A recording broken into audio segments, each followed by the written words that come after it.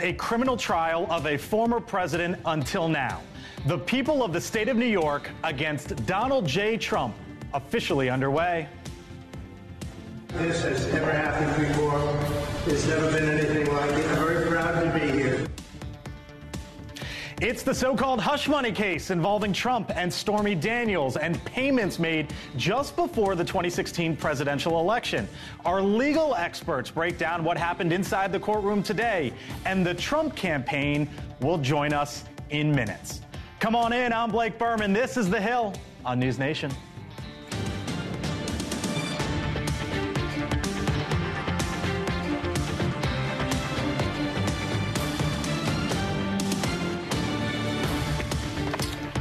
All right, happy Monday. Here we are, here we go. Joining us today, hanging out, Chris Steyerwalt, host of The Hill Sunday, senior fellow at the American Enterprise Institute as well. Sherry Bustos is the former Democratic congresswoman from the state of Illinois. Scott Bolden, NewsNation contributor and former D.C. Democratic Party chairman.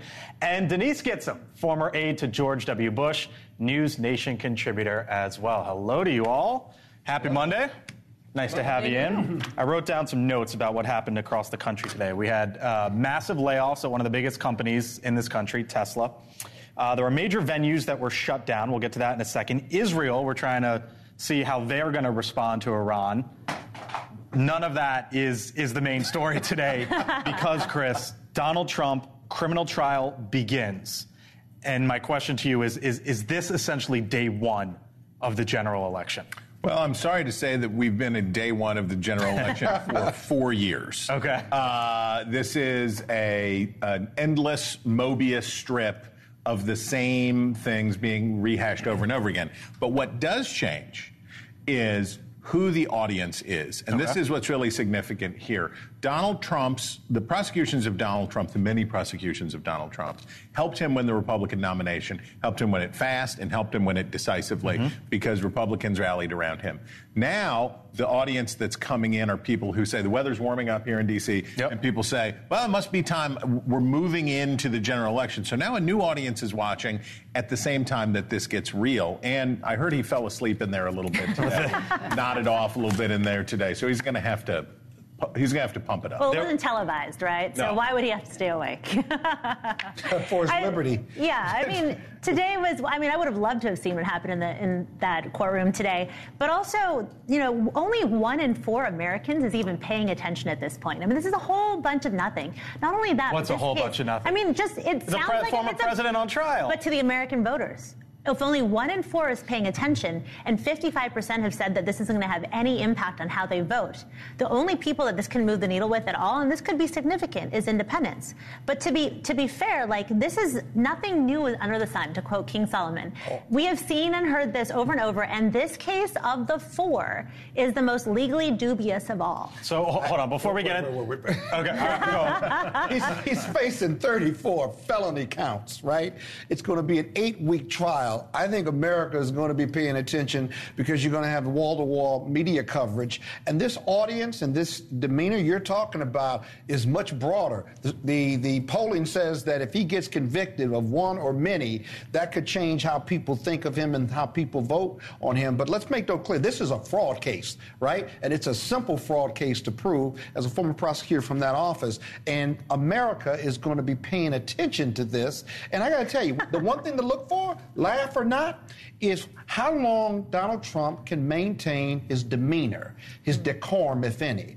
If he goes off in that courtroom in front of that jury, you may be looking at a mistrial, or you may be looking at him watching it from a video monitor. This is serious business. This is not politics. This is criminal justice. Okay, that's not politics. Hey, Blake, can I throw out one question, though, politically? So typically, if you look back on past elections, they would always say that Labor Day was the kickoff. Right.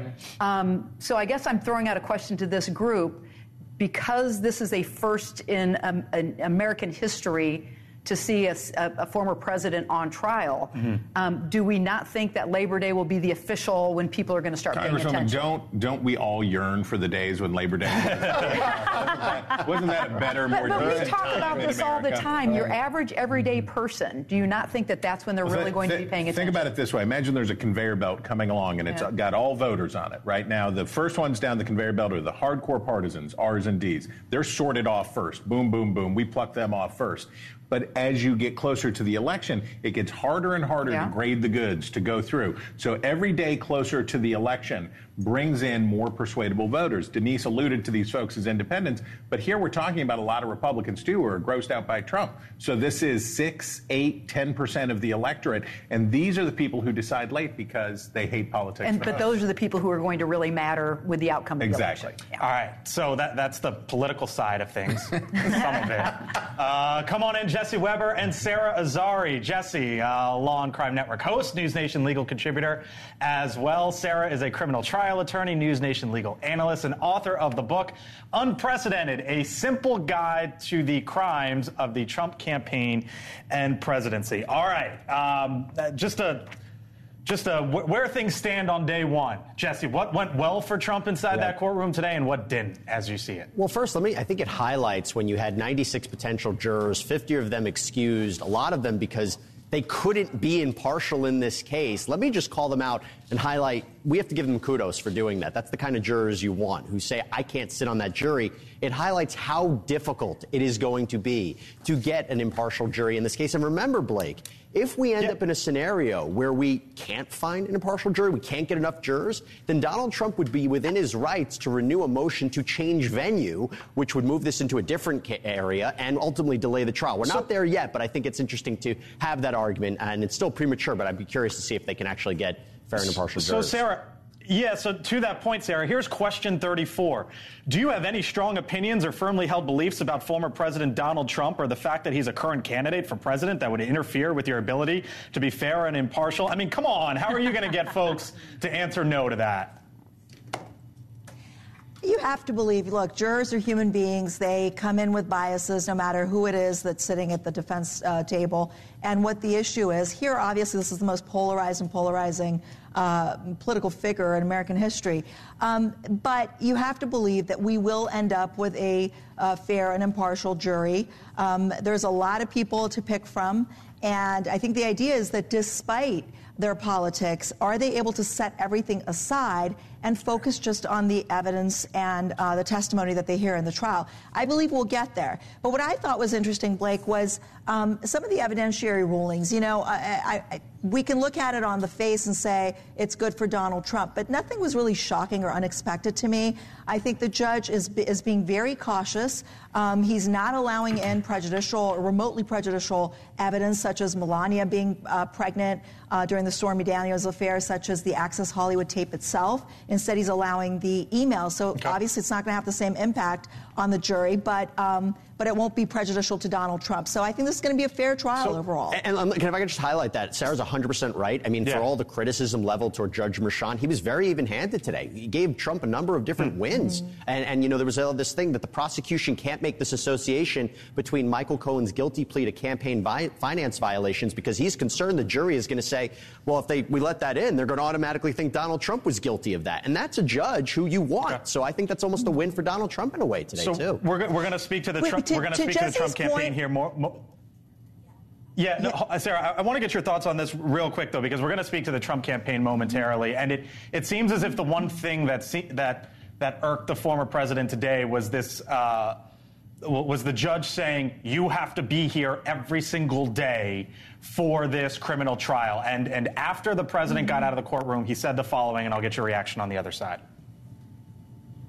I can't go to my son's graduation, or that I can't go to the United States Supreme Court, that I'm not in Georgia or Florida or North Carolina campaigning like I should be. He says he can't do something personal, which is go to his son's high school graduation. He can't do something on the legal front, which is appear before the United States Supreme Court. And he can't do anything on the campaigning front. Not anything, but a lot on the campaigning front because he has to be there in court. Is that... I got to run, but to both of you real quick, and Jesse, I'll start with you. Is that the right ruling? I don't think it's really unique to Donald Trump. He's a criminal defendant, and under New York law, he has to be there. Now, I'm sure there'll be exceptions down the line. It's going to be a long trial, but nothing outside the realm of what I've seen. Okay, Sarah? Yeah, and I agree with Jesse, but I will say what didn't go well for Donald Trump was that ruling that his lawyers are not going to get to say, hey, ladies and gentlemen of the jury, you're going to hear from President Trump, and he might tell you X, Y, and Z, unless he actually takes the stand and testifies. So this is interesting because he's boxed into making that decision about whether or not he's going to take the stand, whereas any other defendant, it would be a fluid decision to make. Jesse, Sarah, got to leave it there. Thank you both. We'll talk to you soon. Appreciate it. Good seeing you. Thanks. You too. Okay, so the trial expected to last somewhere in the area of 6 to 8 weeks. The judge in the case today told Trump, as you heard there, that he'll have to be in attendance daily. That could impact how the Trump campaign plots out when and where the former president will head on the campaign trail. Joining us now is the Trump campaign National Press Secretary, Caroline Leavitt. Caroline, thanks for being with us here on the Hill once again. Appreciate the time. Nice to see you as always. So we saw the former president today in the 9 o'clock hour here on the East Coast walk into the courtroom, or walk into the courthouse, make a statement to the media. Then there were court proceedings. And when this wrapped up in the 4 o'clock hour here on the East Coast, he walked out, spoke to the media again. Is that what we are going to see every single day during this trial from the former president, essentially campaigning by courtroom?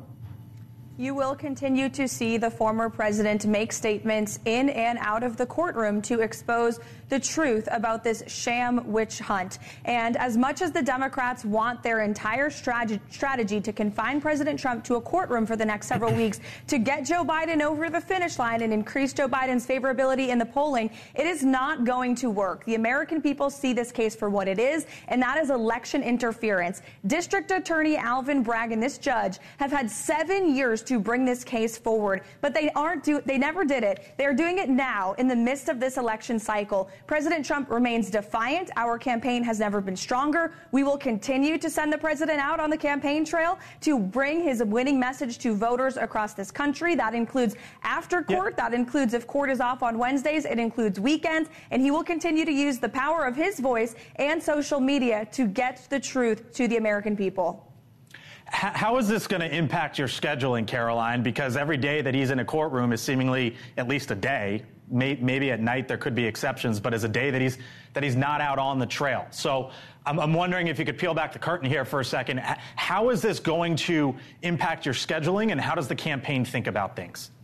I just told you we will continue for President Trump will continue to be on the campaign trail as much as possible. Of course, it is an absolute shame, not just for the city of New York, but also for this country, that the former president of the United States is being prosecuted in this way, again, by a Democrat district attorney and Alvin Bragg, by a judge who has a clear conflict of interest in this case and has donated money to Joe Biden. This is a witch hunt, and the American people see that. The president will continue to hit the campaign trail as much as he possibly can. He will continue to speak to the media, as you heard him do today, because he's unafraid to do so, unlike Joe Biden, who is hiding in the White House.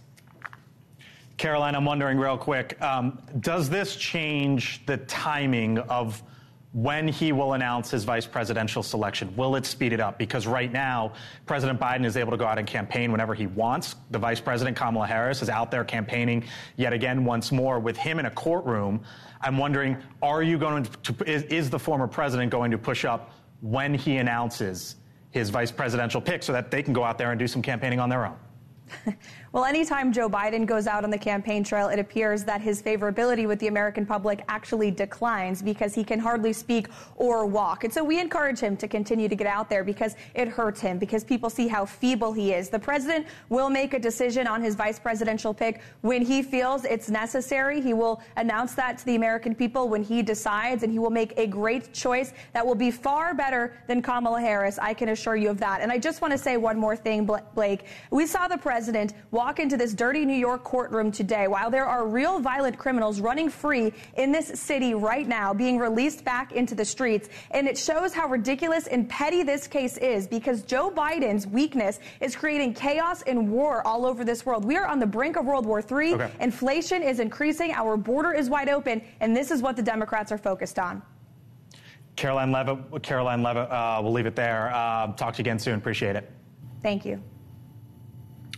Real quick before I let Chris wrap this up, as you sit there arms folded, what do you? I wonder from the two Democrats here, what did you hear there, Scott? Real quick. I heard political talking points. I heard half truths and misleading statements, but it's a political piece. But again, this is the criminal justice system, and Donald Trump drives this entire negative narrative based on his behavior and what he directed his people to do. We'll find out whether the government can prove their case beyond a reasonable doubt or not, and America will be watching and listening, and they'll make a decision on voting after these trials. Sherry, what'd you hear there? Wanting to scare the American public, talking about being on the verge of World War III. I mean, she's got her talking points down. But look, I mean, if I were President Trump, former President Trump, I would use the opportunity before and after going to court to my advantage as well. So, he's doing what he should be doing. We haven't talked about Joe Biden yet. Today, he met with two world leaders, Chris, in the White House, played the role of President of the United States, Commander-in-Chief, and I wonder if that's going to be his strategy, is whenever there are big moments inside a courtroom, if he says, you know what, I got this thing, I'm the president, and try to play that role. Well, this week the president's going to Pennsylvania, where both of those men are going to spend an extraordinary amount of time because it's the number one swing state. It is the big kahuna.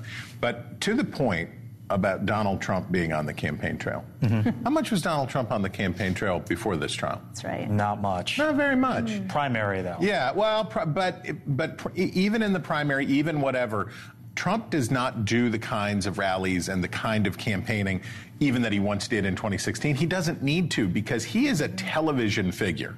Donald Trump became president because he's a television star. This is a television show, and he's going to use it for its attention. All right, by the way, as the first day of Trump's criminal trial continues to close, shares of the media company bearing Trump's name sold off today. Trump Media and Technology Group, which operates under the ticker symbol DJT, filed paperwork that would allow for the sale of millions of shares, including Trump's stake.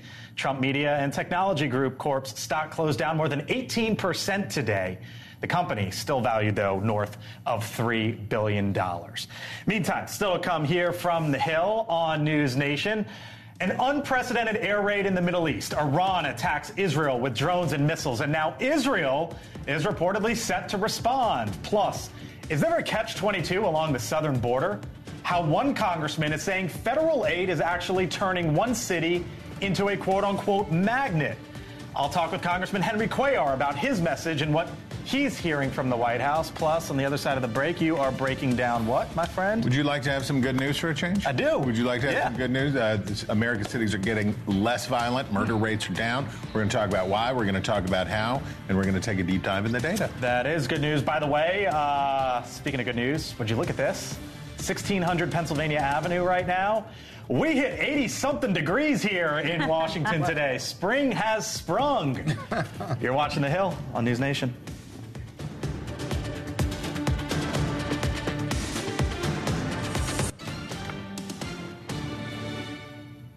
All right, welcome back to The Hill. Across the country, violent crime is dropping in many major American cities. The Wall Street Journal, for example, reports that this is a reversal from pandemic-era highs, with the U.S. potentially on pace for a reduction we haven't seen in a decade. So what's happening, and how is it being felt all across the country? Steyerwalt is here to break it all down. Chris? So you know how Joe Biden likes to say he created 15 million jobs, or he's going to create 15 million jobs. You know, the best way to create 15 million jobs is to destroy 20 million jobs in 1 month, which is what happened in the American economy in 2020. So we should remember as we talk about these things that these great improvements are a result of astonishing spikes in the crime rate in the United States that took place in 2020 and 2021. But here's your first magical statistic. 2024 versus 2020, 20% drop in murders in spread out across 133 cities. This is looking just at the first quarter of this year compared to last year. And look at some of the cities where you see Columbus, Ohio, San Antonio, Texas, Las Vegas, Nevada, Philadelphia, Pennsylvania. Huge decreases. So there's the number of murders on one side and the percentage decrease from the year before. These are substantial declines. Now, in the spirit of full disclosure, it doesn't work everywhere. In some places, they got problems, right? Louisville is particularly bad. St. Louis and Atlanta continue to be bad, and Albuquerque on the list too. But nationally, it's good. Nationally, the crime story is good nationally. And here's what I want you to think about. So we took these numbers, and it wasn't just on murders. It was on all sorts of crime, but it was also on overdose deaths. It was on traffic fatalities. It was on negative interactions on airplanes, people being detained on airplanes. During the pandemic, we kind of lost our minds, right? Things got very, very crazy in these United States. We also know that part of the story is that after the police brutality protests of 2020, police departments in a lot of parts of the country stepped back and criminals took the opportunity. But my point to you and my encouragement to you is that we should take the win, right? This is good, and we should give ourselves a little bit of credit here because 2 years in the history of a giant continent-spanning 333 million person country is not very long. So we are getting over it with many of these bad things that we had during the pandemic, and we can be grateful for that. Yes, we can. Steyerwalt breaks it down. It's interesting that you related it to the economy off the top, because I say all the time, like, with all these economic numbers during the pandemic, you can't... Compared to what? Yeah. Compared to what, right? Yeah. Like, it was awful. And so, you know, with these numbers, you're saying at least just take the win because, obviously things were skewed during the pandemic, but... So what it looks like, and I looked today at a host of trends, and it looks like we're going back. We had big problems prior to the pandemic, but we saw all of those problems intensify, and people just sort of went crazy. And we are getting back to a much better place on a lot of these questions, and that's okay. That's good for us to say, and it's okay to not say that everything is a catastrophe. But it does feel like the economy because you see the numbers, but you don't feel the impact. And I think that's what people are experiencing is the reality of where the two places that I live, which sadly did not make that cut of improving, D.C. and San Francisco. All you hear is about the crime. So while we may not be murdered violently, guess what? We can't receive Amazon packages because they're stolen. Our cars can't be parked because they're broken into. And guess what? Here in D.C., our own Congressman Claire, who we're going to have up next, actually had his car jacked, as did Naomi Biden. D.C. finally had some improvement. D.C. was lagged the improvement in the rest of the country, but this year D.C. is finally having some improvement. And another problem here is disorder. So when we saw there is, if we still have it, about how people feel about crime, that it's a very serious problem, these Gallup numbers. People do feel that crime is a serious problem. And it's because of the disorder. All you have to do is walk from here to Union Station, and you see transients, and you see people who are unwell, and you see a lot of urban chaos around you, and it leads to the feeling of unsafe. Real quick, Chris. The only exception I would take to your reporting is the idea that anecdotally the police stepped back after George Floyd. I don't know whether there's a measure for that or not, but George Floyd should have made the police more vigilant in doing their jobs better and more appropriately. I read the report, and that's a bit disturbing because I hope the police in Men in Blue didn't do that. In the District of Columbia, we are sorting out some very interesting politics right now around this very issue. All right, still much more ahead here from the Hill. They are back at it again. Pro-Palestinian demonstrators causing passengers all sorts of nightmares. In Chicago, California, the Golden Gate Bridge shut down for hours. Is this really the right way to protest? Did you see what happened at the airport in Chicago today? My goodness. And what do you see here in this tweet? Nike facing Olympic-sized backlash after revealing track and field outfits for the Olympians coming up later this summer. The company's response, the panel's reaction when the Hill returns. Oh, man. Well, now it's Israel's move. The country's war cabinet met throughout the day today as its government debates how to respond to Iran's weekend drone spree, with Israel's military chief saying today that his country will respond. President Biden told the Israeli Prime Minister Benjamin Netanyahu that the U.S. would not participate in any counterattacks and made brief remarks to reporters today. The United States is committed to Israel's security. We're committed to a ceasefire that will bring the hostages home, and preventing conflict from spreading beyond what it already has. All right, so President Biden earlier today, Sherry, what do you think we're going to hear out of the president next? And what do you want to hear out of the president? Well, I don't think he's going to call for a unilateral ceasefire, which is what all these protesters are asking for, nor do I think he should. But the criticism, I know Senator Fetterman was critical of the president today. I think it's unfair. You think this is unfair? Here's what Fetterman said. He said, quote, "It's astonishing that we are not standing firmly with Israel.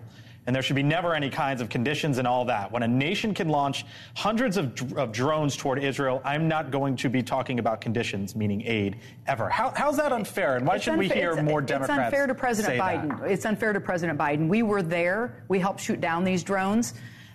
He has been a friend of Israel. He has spoken out in favor of Israel to the point where there are these protesters all over America who are critical of Biden for being too pro-Israel. So, I don't think I think it's unfair of what Fetterman said about President Biden.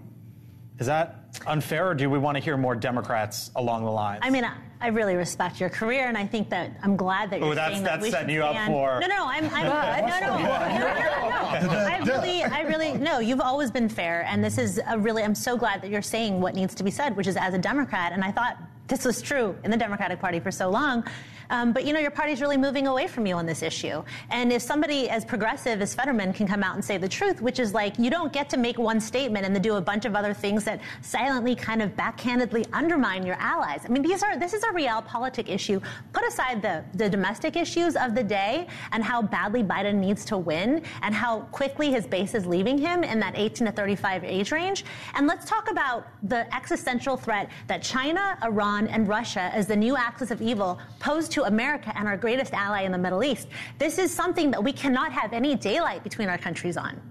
And I will always stand on this issue. There is no moral equivalence between what Hamas, Iran, and this axis of evil that we fight every single day have between us. There's no moral equivalence between them and who we and Israel are. Yeah, but I don't think there never will be. I don't think 18 to 35-year-olds are anti-Israel. I think you can be... I think you need to double-check your facts. I don't have to double-check my facts. Yeah, you do. I'm saying how this war has been implemented, America's role in it, and how Israel has implemented the war and the images that they're seeing, right? I think that's a real issue. That 30 to 40% in the polling says that they don't support Biden on this issue. But let's look at Israel. Israel hasn't been perfect in implementing this war strategy. There was reporting, Scott. There's no more Gaza. Argue that. That's not the point. I am arguing that because that's part of the debate. There was reporting over the weekend, Politico. Some Biden advisors believe that the assault on Israel may temporarily grant them a reprieve from Democratic critics who have slammed the president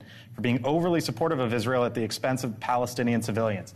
Friend of the show, Morgan Ortagus, responded by saying this: "If an attack on our only Democratic ally in the Middle East helps you with your base, your party has a major problem." Amen. We don't have a major problem. The 30 to 40% of the younger people, one, they don't have a history that folks like my age do. But secondly, when they see the images, when you see the 30,000 that have been killed, when you see aid workers that have been killed, Israel's taken responsibility for that, and the protest for that is simply with the implementation and how it's happened. Even the White House has been critical of that. You can't take that out of the debate. It's got to be part of it. Meantime, we also await the president, what he might do with the southern border. After reporting last week that the president was considering limiting asylum claims at the border, Axios has a new report out today. Here's the headline, quote, "Inside Biden's delay on going nuclear at the border." Now, the article reads, quote, "President Biden's road to a dramatic executive order to stem illegal border crossings, now expected within weeks, has dragged out for months as he prepares for legal challenges, political backlash, and enforcement shortages." Come on in. Texas Democratic Congressman Henry Cuellar. If you watch this show, you know you see the congressman here frequently. We appreciate seeing you as always. So, Congressman, one of the reasons we love talking to you, you shoot us straight. You're a Democrat who represents a border town. What are you hearing about the president's potential executive orders, and what do you want to see him do? Well, certainly I wish he would have done it yesterday, but it's been dragging on for a while. But, again, that's an eternal debate within the White House. But I feel that the president can do certain things as an executive order using Title VIII, which is the law, using expedited removal, which is the law. And think about all the resources. We added billions of dollars to Homeland where now they have resources. It's a matter, can we go ahead and take some action at the border? But I do want to say this. The numbers have gone down. If you remember, in December, it was 10, 12,000 a day. Right now, in between ports of entry, it's about 3,800. So the numbers have gone down. I think the president needs to look at this downward movement that we see and do take more action so the numbers keep going down as soon as possible. You know, I mentioned, Congressman, we love to have you because you give it to us straightforward. It was fascinating to hear you say right off the top, you would have wished that he had done it yesterday. So what do you think? Is he afraid of moving forward, afraid of upsetting the Democratic base? Why hasn't he taken action as you see it? Well, you know, I don't want to speculate that, but I do know there is internal debate. Some folks, I think more of the career officers at Homeland know what needs to be done. Yeah, they don't want to see catch and release. But then you got some other folks that feel differently. So it's an internal debate, but I hope that he looks at the same polls that all of us have been looking at. And one of the biggest things out there, out in the area, in the country, is border security. And he needs to understand that he needs to address this. Look, if he does some executive action, we know there's going to be a lawsuit. We know, of course, you know, some people feel that we're doing too much. Some people feel we're not doing enough. But in my personal opinion, I think he needs to look at some sort of executive action. Okay. I saw you in the news over the weekend, Congressman. Quote, Henry Cuellar warns that using federal aid to help migrant travel makes San Antonio a quote-unquote magnet. Can you explain, sir, what you mean by that and what's going on in your area?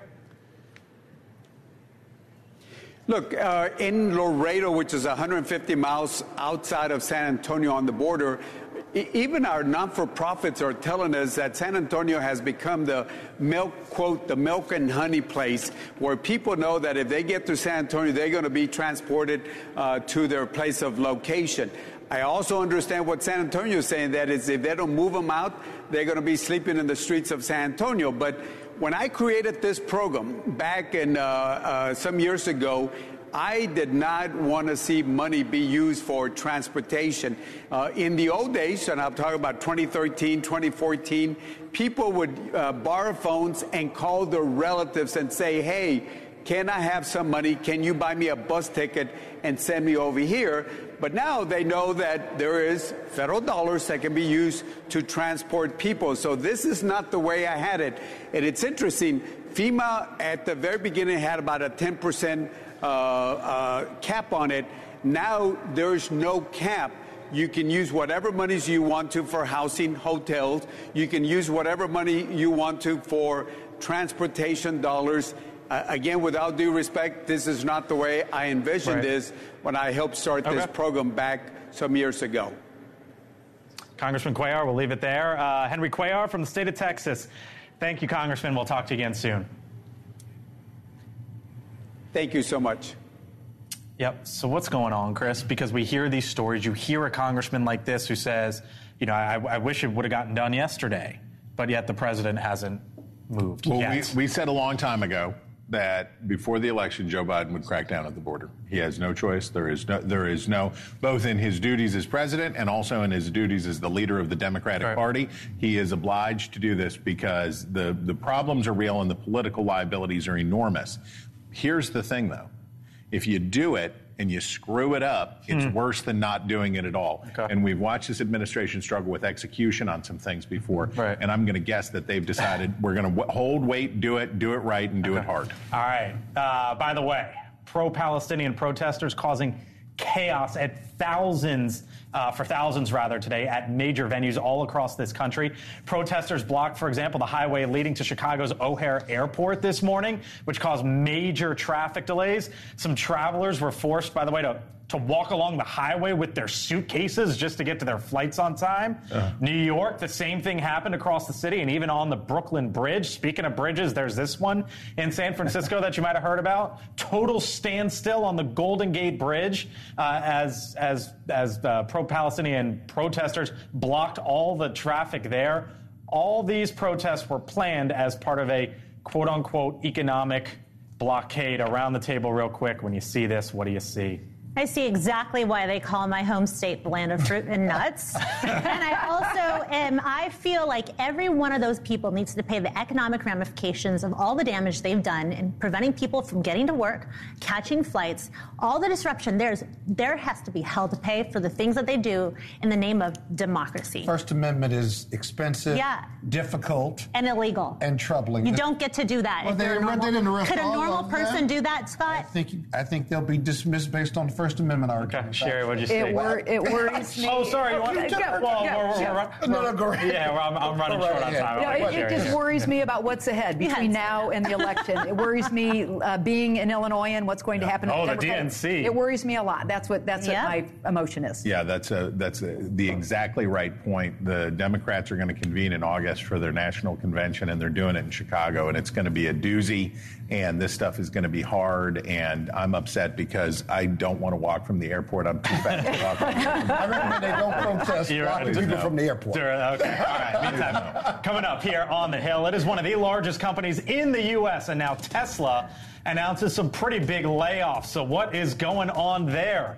We're back in a few here on the Hill. Stay with us.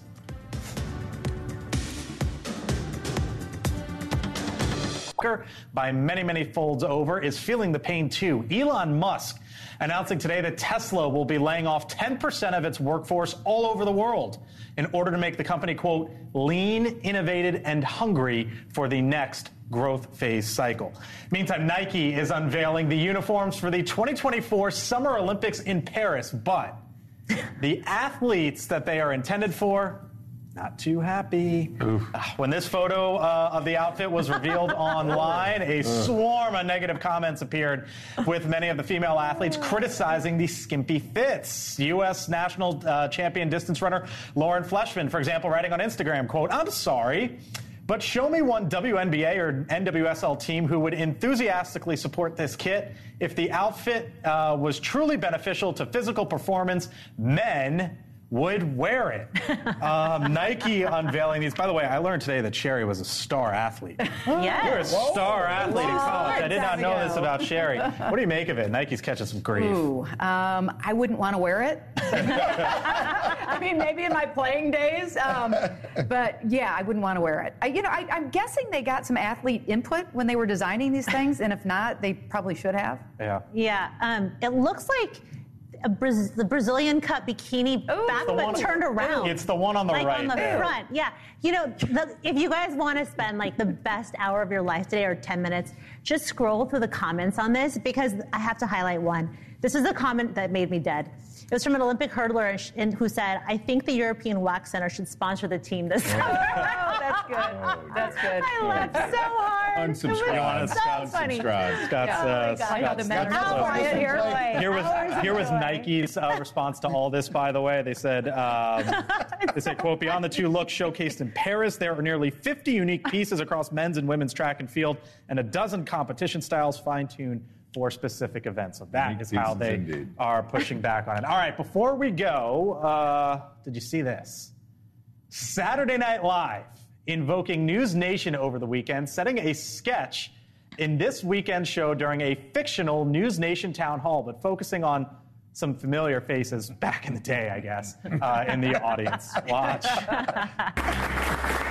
Welcome to NewsNation. I'm Bobby Moore. In tonight's live stream town hall, we'll discuss the potential power and pitfalls of the coming AI revolution. You two really don't know that you look like Beavis and Butthead. I've heard rumblings.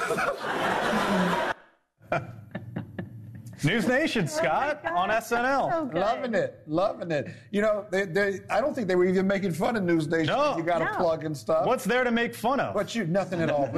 But you've made it basically on late night TV. When you're That's pretty good. Yeah. Against the competition too. They could have picked anybody. I thought your point on this was spot on.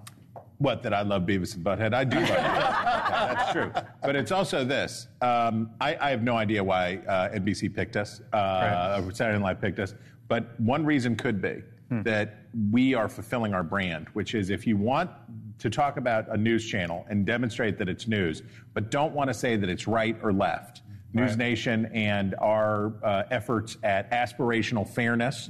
I think this speaks very well of that we are a safe place that you can do that, and that's cool. You're here. Agree with Bravo. you. Yep. By the way, primaries continued over the weekend. Democrats in Alaska and Wyoming had their turns. Yes, this is still happening.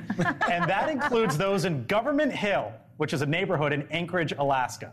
Anchorage votes Republican, with Donald Trump winning 2020 and 2016 in the presidential election there. Now, there's only one congressional district in Alaska, which is represented by a Democrat, though its 2 senators are Republican.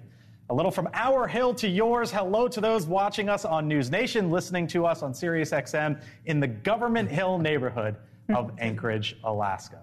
Leland Vitter joins us on the other side of the break. Stay with us. You're watching The Hill here on NewsNation.